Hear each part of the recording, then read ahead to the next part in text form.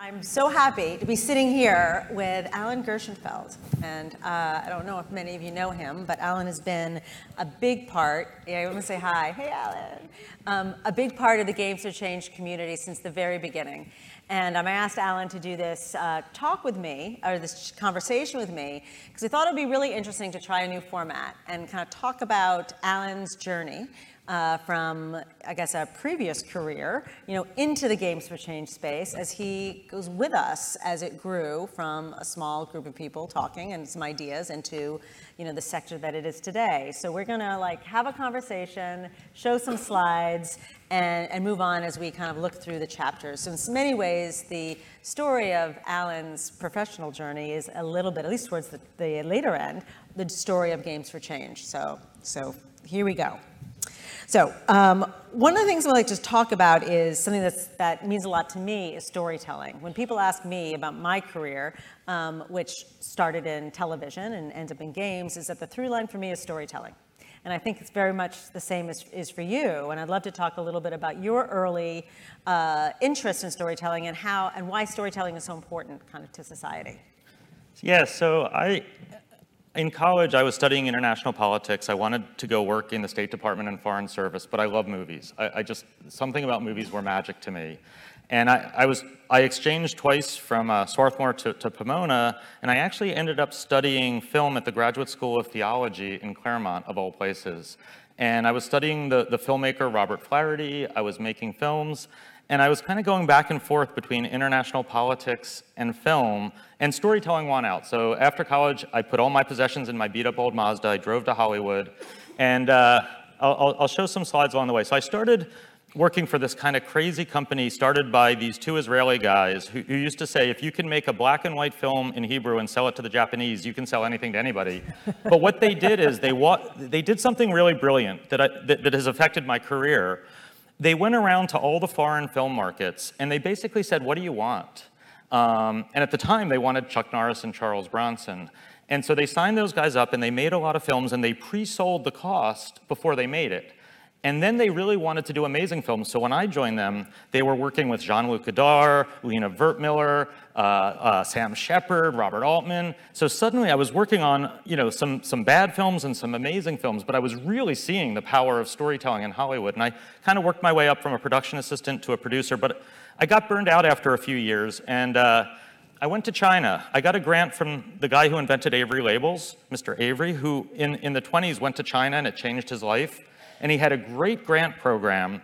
It was very simple. It was go to China, follow your passion, and develop a lifelong relationship with the people of China. That was the grant.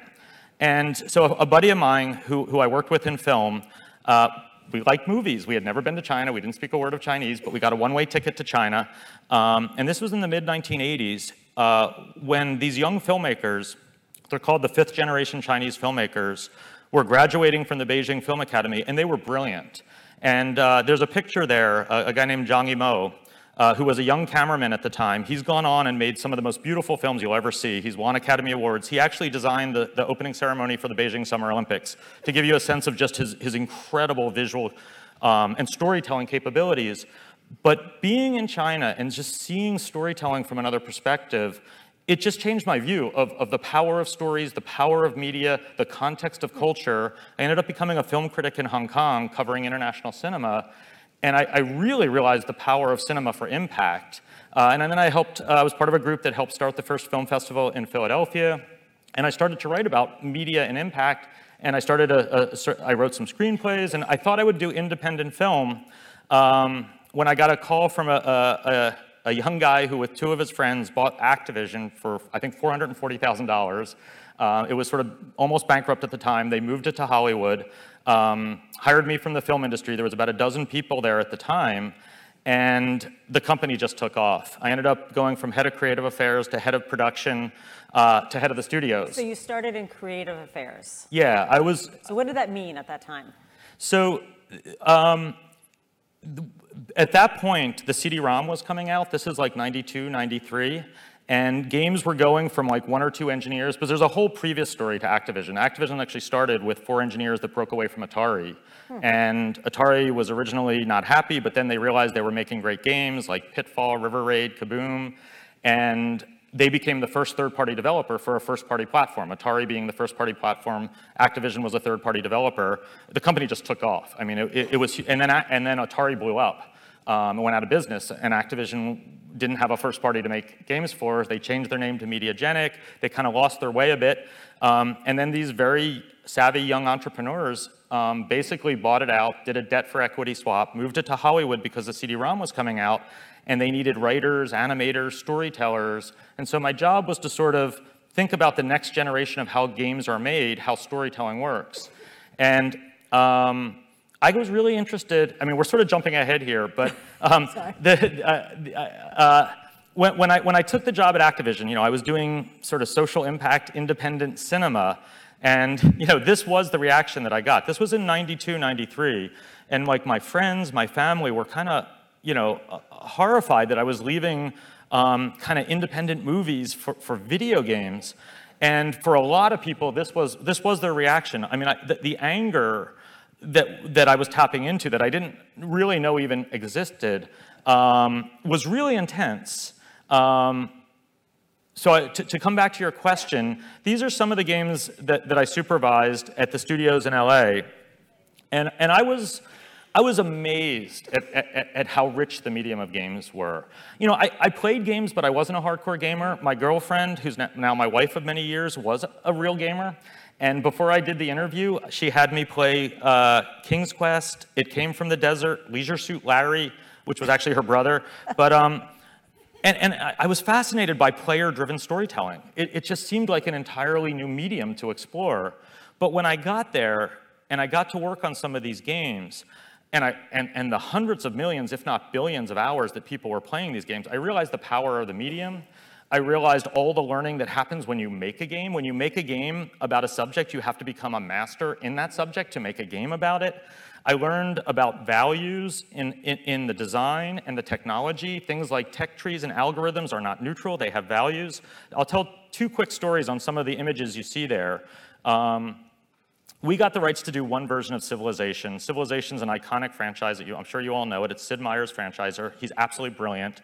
Through a weird set of legal machinations, we got the rights to do one of them. I was not excited to supervise that because we didn't have Sid Meier, we didn't have the engine, we didn't have the experience, but we did it, and it was a woman who directed it. She's brilliant. Her name's Cecilia Barajas. She was actually formerly the assistant district attorney for East LA. And in those early days in the 90s, there were no game design programs. Universities didn't have programs. And so and a lot of the folks from the old Atari 8-bit days couldn't necessarily make the transition to the type of games we were doing. And so we had to hire, and we had raised a lot of money, so we were hiring a lot of people. And we tried doctors, we tried lawyers, we tried all these different professions, and the lawyers just worked out. Wait, in what roles? As well, every role, but actually as creative director. And as producer, we had a number of those lawyers are now running major game studios. But she was an example. But what was interesting is, in the making of that game, you know, she had certain assumptions about history and about the tech tree and about the values that were just different. Not necessarily better or worse. I mean, you can play the game and judge. But it really hit me just that none of this stuff is neutral. There's values embedded in all of this. There's assumptions. And I was just fascinated by that whole process. Another game that you probably haven't heard of that's on there, Spycraft, was really fascinating. We had a bunch of hits. And you know, in some ways, games are about verbs. Yep. They could be thinking verbs, action verbs, and spying uses all the verbs. You know, spying is a really interesting thing, and spying is fascinating. And this was, you know, not long after the Cold War, and we really wanted to do a very literate spy game. I mean, Games for Change didn't exist, and I'm not even sure that would be called a Games for Change, but we wanted to do a very literate spy game. And it turns out agents have agents, so we actually got to the former head of the CIA, William Colby, and the last major general of the KGB, Oleg Kalugin, and they both agreed to be in our video game. And no one had ever brought them together. And we asked them, what are the 10 most difficult decisions you made in your career? And we built a game narrative where the player had to make those decisions against the context of a narrative when we asked them what keeps you up at night. And that was really, really interesting. And this was a period, like in the days of Myst and Return to Zork, which was one of our titles, where we were shooting live action videos. So we actually shot like 35 millimeter film with actors, and which is an era that has appropriately passed. Later on, I'll talk about video and video games, which we do now, but we do it totally differently. But the decisions that the player had to make in that game are really provocative. And I would love to go and remake that game with the talent that did it then, who are just starting out and have now gone on and have 20 years of experience, because a lot of the issues in today's world, we were trying to address in a nascent way. So, I mean, once I was sort of embedded in it, I realized just how powerful this medium is.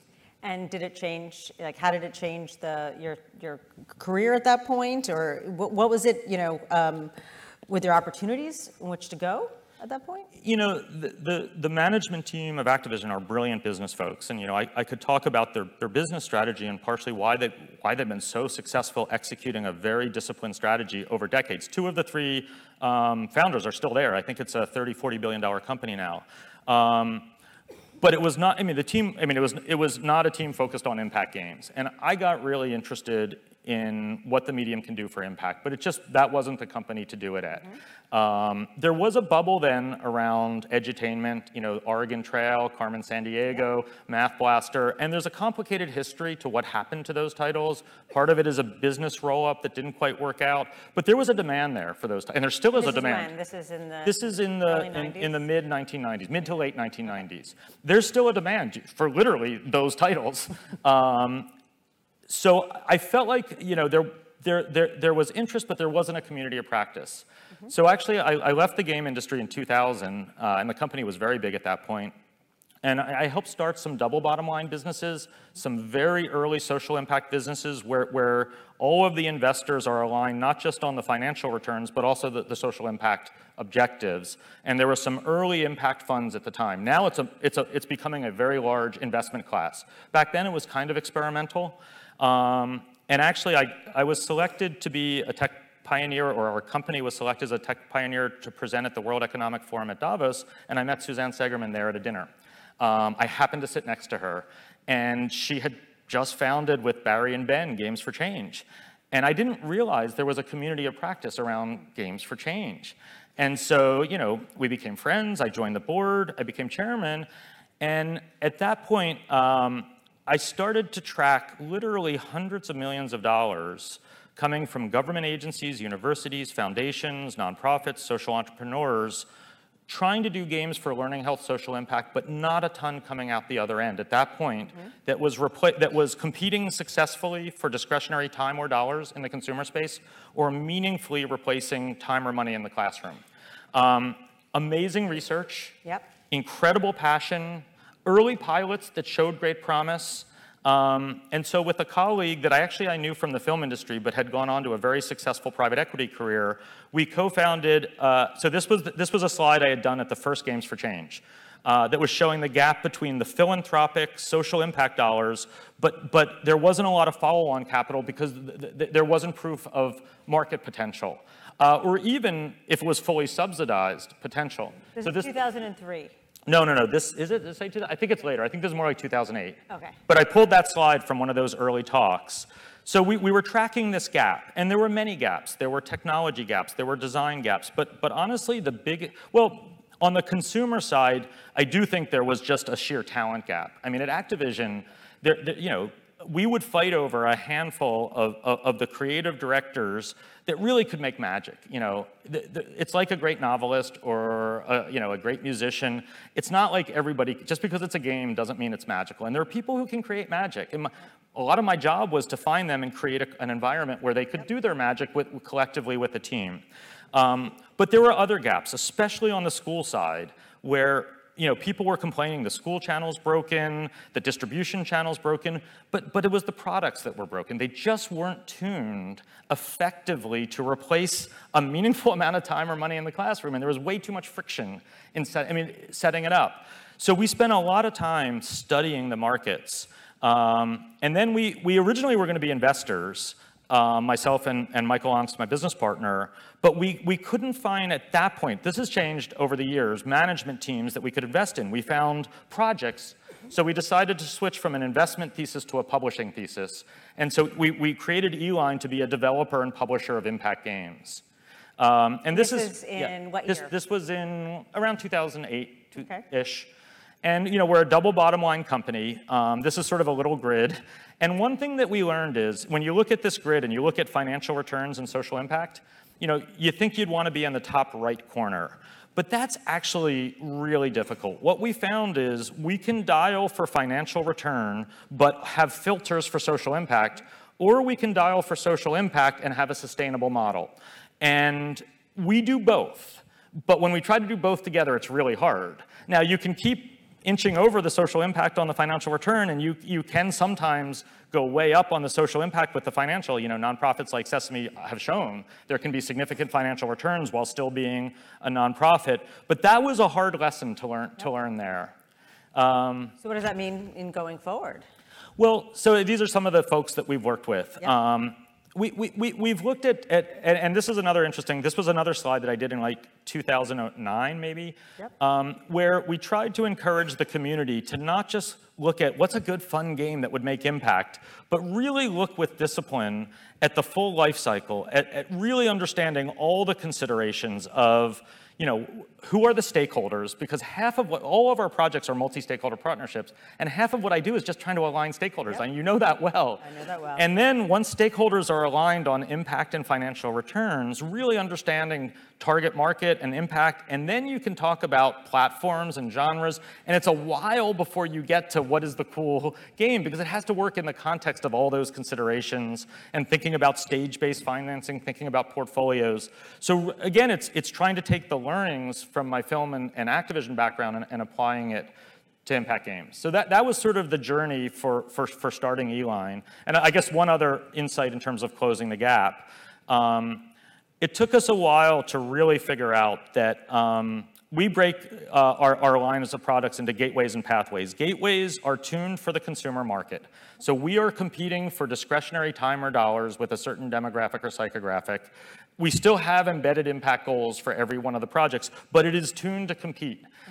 When we do a pathway, it is primarily purposeful learning, and it's tuned to either replace time or money in some sort of informal or formal learning trajectory. And we have found those are different design methodologies, different teams, different technologies. And that was a hard lesson, too. I mean, it was many years to learn that. Does that mean you have different teams within Eline? Yes. And it also means, and we were juggling both at the same time, and we have pivoted. So from a background perspective, these are some of the titles. So we actually got into close to somewhere between 15 and 20,000 schools, well over 1 million students with GameStar Mechanic and Minecraft EDU. GameStar Mechanic was created actually by Katie Salen, Jim G. It was developed by Eric Zimmerman, who might be here, and Game Lab, and they did an amazing job. And it was in the sort of research trial stage when Game Lab, unfortunately, they had to shut down, and we had worked with them before, so we picked it up. And we've been investing in it, and it's interesting. It's a product. It's a brilliantly designed product. We've been supporting it for 7 years. It's a game that teaches kids design thinking, 8 to 12-year-olds. And we've never had a salesperson. We would just go to conferences. We would set up workshops. We would have the teacher experience. We spent a ton of time reducing friction for the teacher. Everything, any which way we could reduce friction to make it easy for them to integrate. We then did a partnership with 2 teachers, Joel Levin, I don't know if he's here, and Santeri in Finland, who got the rights to do an educational mod of Minecraft. And we partnered with them because they were teachers, they weren't necessarily developers and publishers, and we published that. And with, again, no salespeople, we've got into over 20,000 schools by rigorously reducing friction, making sure that it was very clear how teachers could use it, how teachers could recommend it to other teachers. We ended up selling that to Microsoft because everything got sold to Microsoft in terms of the Minecraft assets. While that was happening, we had to make a decision. Do we want to do more of those products? And then we did a game with an Alaska Native tribe called Never Alone. And that was our first consumer game. And there's a whole long story. I don't think we have time to... We do, because we have another 10 minutes. Oh, we do? Okay, I wasn't sure if that was... Ignore the clock. Okay. So we were building out... So we had 3 different practices. We worked in the developing world on kind of games as aid. Yeah. And some of my favorite experiences of my whole career are traveling with Asi, who's been here, to Guatemala, to India for the Half the Sky. And it's fascinating. But in there, it really is games as aid. It's almost cost per beneficiary. Like that community, the USAID and the analogs around the world are sort of game-based aid interventions. That's interesting. And it is an amazing business. It's a rewarding business. Somebody could do amazing work, but it was a different business than the K-12 business. And then we'd always wanted to do a consumer impact game. And we got a call out of the blue from an Alaska Native tribe that wanted to do a mission-aligned investment that shared and celebrated their culture, and they wanted to do a commercial game. And they asked if we would come up to Anchorage for 2 days and consult with them. And we went up there to try to talk them out of it, because doing one game for $3 million in the Inupiat language and hoping it's going to be profitable, we couldn't in good conscience say we could take that on. Sure, we could try. But they were amazing, the leadership of the tribal council. We hit it off with them. We were all men, they were all women. It was kind of interesting, just the first meeting. We really shared a set of goals and values. So we did a 3-month landscape and opportunity analysis, and I recommend everybody do this if they do an impact game, where we studied how indigenous cultures were represented in other commercial media. We looked at movies like Whale Rider, we looked at music, world music, we looked at graphic novels. We found great examples. Nothing in games. In fact, games was kind of horrific how indigenous communities were represented. We also really deconstructed the independent game business. What does it take to get a game on Steam? What does it take to get it highlighted on Steam? And could we get top talent on both the Alaska Native side and the game side? And we said, if we can de-risk it to a point, we can't fully de-risk it, maybe we should go ahead. And we did, and they had the courage to greenlight it. The creative director was a guy who created 2 hits at Activision when I was there, and then he ran Tomb Raider. So he was a very experienced guy. We had sent him a bunch of stories that had been passed down for thousands of years, only recently written down. And he had 2 young daughters. He's like, this is amazing. I want to go on a journey. It was a 2.5-year journey. The game, we didn't get it perfect, but the game has done well. We've had about 3.2 million players. We got nominated for almost we won the award here. We won a BAFTA. We won a lot of awards. And the tribal council has taken their profits. They're now our largest shareholder. Our chairman is head of the tribal council, which has been an amazing thing, sort of an amazing experience. And that gave us the confidence to do more consumer games. So it's a long answer to say we have now decided we're going to prioritize consumer impact games, because there's really no developer publisher that is focused on impact games. There's individual games, wonderful games like This War of Mine, Kerbal Space Program, Minecraft.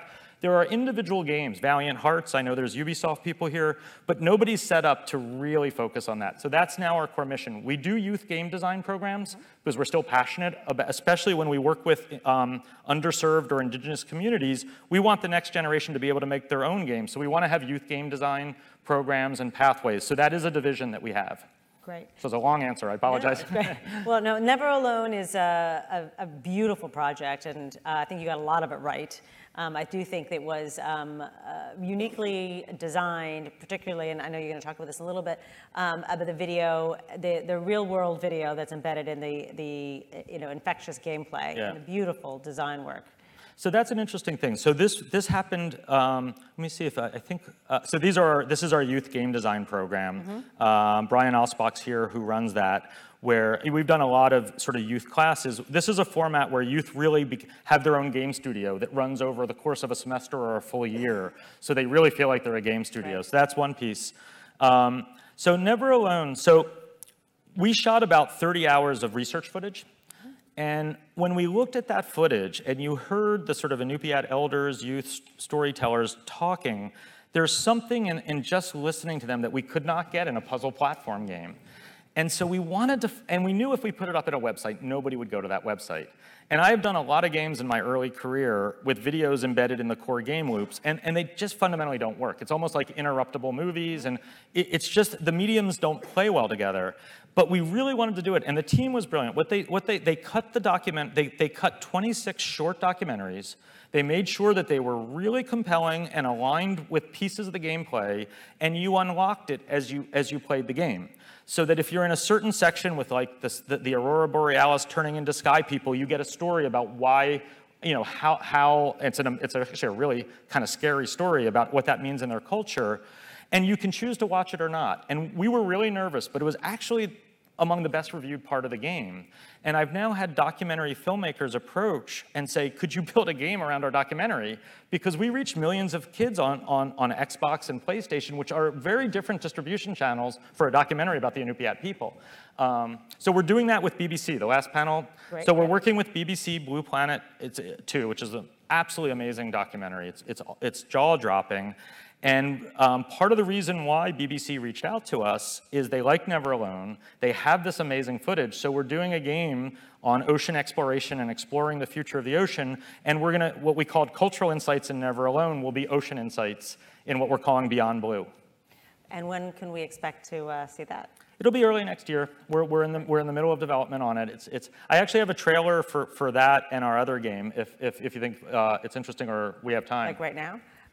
Yes. Well, let's see. We have a few more minutes. So do we want to end with that possibly, or do you want to continue on? Yeah, it's up to you. We could talk about.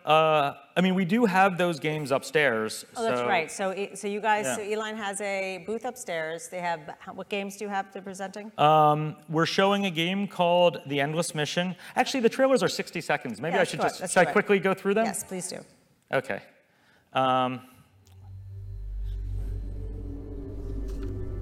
Okay, well, so this is the Never Alone trailer. This was actually the announcement trailer, not the launch trailer. So the graphics changed, but I really like this because you get the Inupiat language.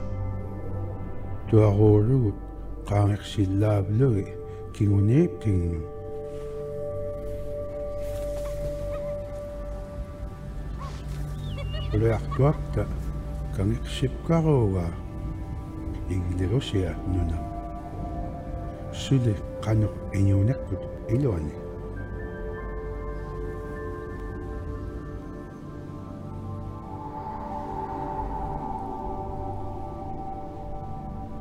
Agla, shukrawat, utukat kulak tuat. Al-Ghashrutat, tatkamna, abiktuaru damit pan.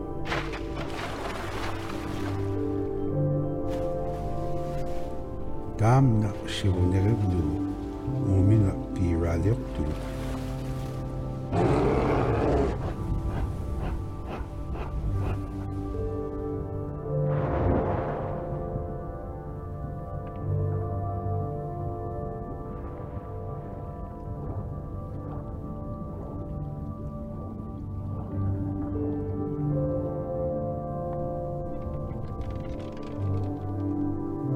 Katexleru, kovirusu tikaktuanik, inyunik. Inyula ikayutik shamik, pikallar.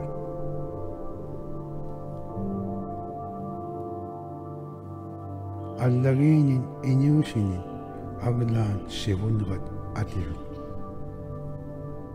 Kangik sitaw raw kaktuut, asin tamna ilingu, abiktual lasigikput. So when we released that trailer, we had no idea whether people would be interested, and it did a lap around the internet. We got so much exposure. We got more press for this game than any game I worked on at Activision. I mean, it really touched a nerve. A lot of it was mass market press. It wasn't gamer press. It didn't necessarily convert into sales. We've had 2 films making about the making. The New Yorker made a film about the making of the game. So there's a whole story behind it. But I would sum it up by saying is we didn't make a game about the Alaska Native people. We made a game with them. And that was a lot of work, and it was worth every moment of it. We really only have a minute and a half, but Okay. I want to touch on your another kind of business that you have, because I think it's fascinating. It does, to me, exemplify how you're reinventing and making connections that are out there. But talk to me a little bit about your future world. Yeah, so we have a joint venture called Experimental Design with a guy named Alex McDowell. He's best known for designing the movie Minority Report for Steven Spielberg. He's worked on dozens of films as a narrative designer and production designer. He teaches at USC World Building. And Minority Report's kind of famous as a movie. They built the world of Washington in 2040 before they had a script. And there was a real logic. They had a lot of scientific and research experts to sort of inform what that world was. And the logic of it brought things like driverless cars, gesture-based controls, context-sensitive advertising. And many people saw those things and invented them in the real world. Okay. And so we do world building, not all future, but many of them are aspirational but achievable futures. We do a lot of research. We then actually design and build worlds and tell stories within those worlds to create new mental maps for the future.